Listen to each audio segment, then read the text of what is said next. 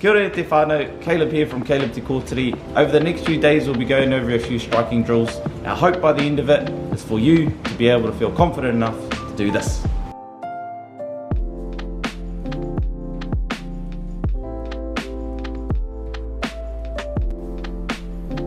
Our first strike involves you crisscrossing your hands, right over left or left over right, depending on your preference.